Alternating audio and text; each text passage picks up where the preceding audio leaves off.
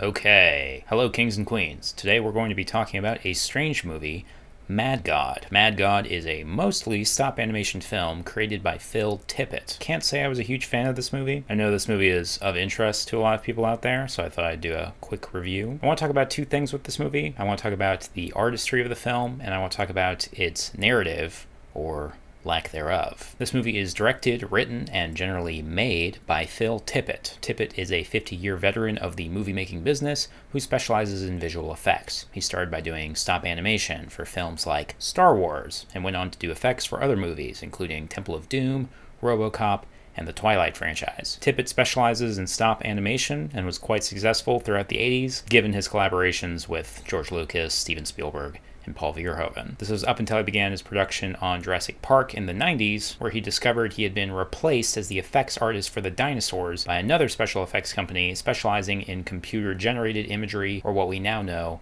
as CGI. Tippett was distraught by the news and famously proclaimed to Spielberg he had, quote, become extinct. Around the same time, Tippett began his work on a passion project called Mad God. This movie uses a lot of different art styles, including some live action, but it is mostly stop animation like you've never seen before. Stop animation is Tippett's specialty. That's how he got started. He's been doing it for decades, and this movie has been on his mind for a long time. This movie has been in production for over 30 years. It finally came together thanks to a Kickstarter project that raised roughly $120,000, but even that funding was from 2012. This movie has lulled in some variant of development hell for the past decade, but now it is finally out. I would usually give you the premise of this movie first, but I'm going to talk about that later for reasons that will become obvious. If you have any doubt Tippett deserves his accolades as one of the most technically proficient artists in filmmaking history, you need only watch 5 minutes of Mad God to be reassured. This movie is unlike anything you've seen before, not only because stop animation has become a bit of a rarity in modern filmmaking, and not only because stop animation is almost never adult-themed like this movie is, but simply because the level of detail in the stop animation for this movie is otherworldly. It is the style of the animation and the visual design of the setting that immerses you in the film's unique and inspired world that is truly novel. The broad strokes of this narrative is following a character descend into the depths of this haunted world further and further. It is a setting that earns the definition of hellscape. I've used that phrase to describe other things, often ironically, but Mad God's setting is really the most deranged and horrifying place I've ever seen in film. Before I saw this movie, I had a vague conception of hell based on things like Dante's Inferno or God of War and other stories. I had this vision of red-shaded demons walking around with chains and fire or whatever. I have now updated my conception of what hell is to this movie. The imagery of Mad God is something I will never forget. I know because I ended up watching this movie in 2 parts. Not a slight on the movie, I was just really tired when I started watching it. And I knew the movie had made an impact because over that 3-day intermission, I constantly thought about the horrifying visuals that were scarred into my brain from the first half of this movie. I'll give 2 examples to illustrate what I mean. Early in the movie, the main character is walking along and sees a legless guy who looks like a mummy. This mummy man is crawling around, and he has the misfortune of running into a grotesque being I can't even begin to describe. The teeth of this creature are the most notable physical feature, but it's one of those designs where the longer you look, the worse it gets. This creature inexplicitly takes the mummy man aside and chops him to bits. This is the first impression you get of the world. It's gross, ugly, and needlessly violent and cruel. This world continually earns that reputation the more time you spend in it. Second example, not long after that other encounter, the main character is in this room where he sees these gargantuan men strapped into these chairs. These large men are in a constant state of electrocution. You can see bolts of lightning whizzing away into their cranium at a ceaseless rate. As the character progresses into the room, you can see the chairs for these men have the bottoms cut out so they can evacuate their bodily fluids without disrupting their torturous electrocution. These fluids flow constantly into a pit below. It's just a stream of piss, blood, and shit flying out of the backside of all these guys. The main character descends further into the world, and you discover the fluids of these men are being fed into a monster that looks like the one I mentioned before that attacked the mummy guy. Maybe the description I gave doesn't sound that bad. You can certainly find more violent content in other movies, or even on the internet, but it is the combination of the visuals and the mood that's established in this movie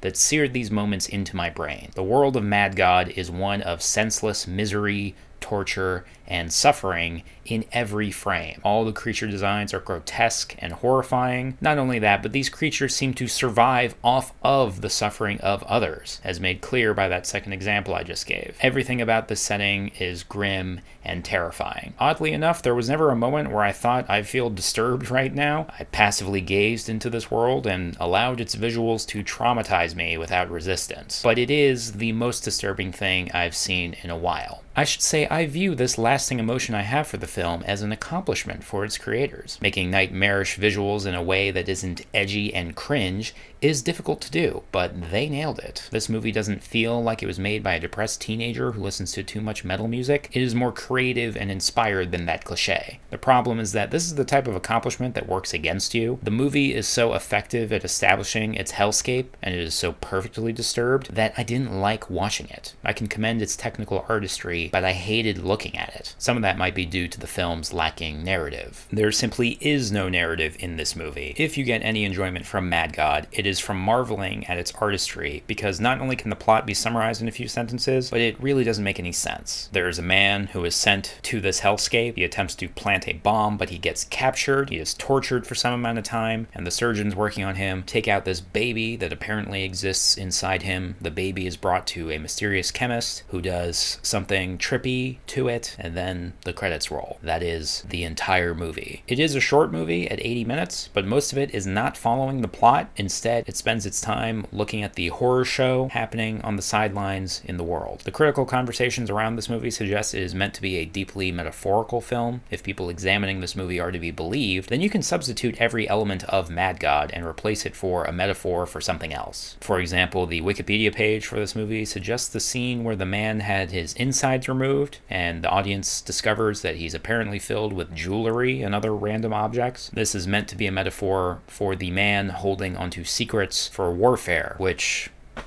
sure man, whatever. I don't see how that metaphor makes any sense. I don't know why you'd think this movie is actually about warfare secrets. But I also don't see why you'd think this movie's about anything. That's just me. There's nothing in this movie to aid you in understanding it. If you like these metaphorical discussions, that's fine. I don't believe in bringing things from outside of a movie into an analysis of it. I found the plot of this movie to be incomprehensible. There's really nothing there unless you bring something to it. When you combine the miserable viewing experience of this movie, along with its lack of any value in a narrative sense, I think you might understand why I didn't like it. I'd give this movie a 2 out of 5. I didn't like watching it, and I didn't get anything out of watching it, other than nightmares. On some artistic conceptual level, I can give it credit. It is absolutely a career-defining magnum opus, and I think this movie would be great to leave on in the background during a party at Halloween or something like that. It is also impressive it reinvented my sense of what the worst place in existence might look like, but that's not an accomplishment that would lead me to recommend this film to anyone.